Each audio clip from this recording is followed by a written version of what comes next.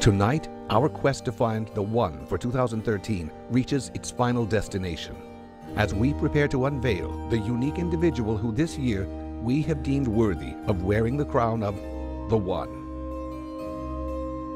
But first, let's meet our 4 selected finalists and take a brief look at why they are here with us tonight.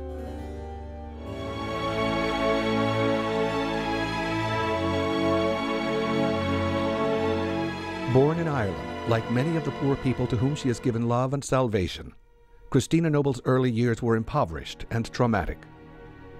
One of 6 children, she lost her mother at age 10, and with a father unable to take care of his family, the children were split up and sent to various orphanages and industrial schools. It was this suffering and hardship at an early age that embedded in her a desire to do something meaningful with her life and change the lives of children in need.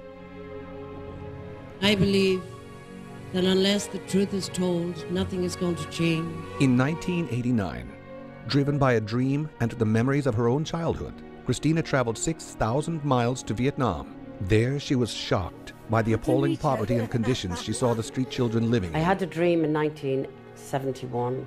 The dream was so vivid, so real, so extraordinary, that it was as if I was actually inside of it and it was happening. The sky was red and I saw the words Vietnam written across it.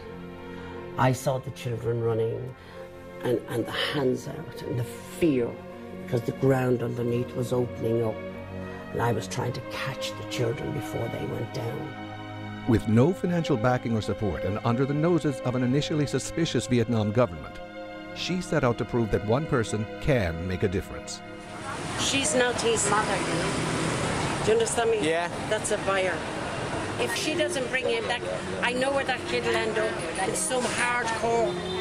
If she doesn't come, I will find her. Yeah. I will find her if it takes me the length and breadth of this city. I have a dream. In 1991, she set up the Christina Noble Children's Foundation Social and Medical Center in Ho Chi Minh City with full government recognition. Before long, the center was providing free medical care to over 6,000 street and abandoned children every year. In 1997, Christina extended her attention to Mongolia, where she witnessed an absolute breakdown of family values and thousands of children roaming the streets seeking food and shelter from the bitterly cold winters. Later that year, Christina established CNCF Mongolia as an NGO. Today, the Christina Noble Children's Foundation is an international partnership of people dedicated to fulfilling a promise to protect and help impoverished children and those at risk of sexual exploitation. To date, over 600,000 children and their families have been helped by CNCF's programs. Through her courage and determination, and by inspiring so many individuals from all walks of life to work for a cause, Christina Noble has single-handedly made vast inroads into promoting goodwill and peace in our world. Tonight, she is not alone, as we honor her achievements as a finalist for The One.